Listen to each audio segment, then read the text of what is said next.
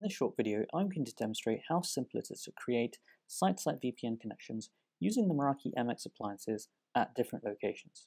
For this demonstration, I'm going to use the Meraki dashboard we use to manage our own Meraki IT deployment across all of our locations, and that's what we're looking at an overview of right now. Firstly, what you'll need in order to create site-to-site VPN in the way I'm about to demonstrate are at least 2 MX appliances, one at each location.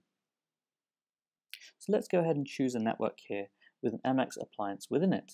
Let's choose Meraki San Francisco Security.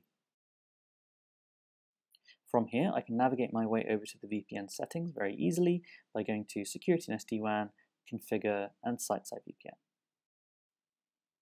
The first time you come to this page, you will see the Site-to-Site VPN type as off.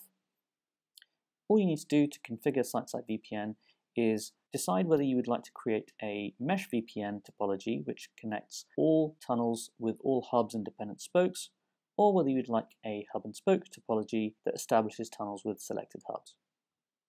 If we wanted a mesh VPN, we can just choose hub here, or if we wanted to configure a hub and spoke VPN topology, we can click on spoke.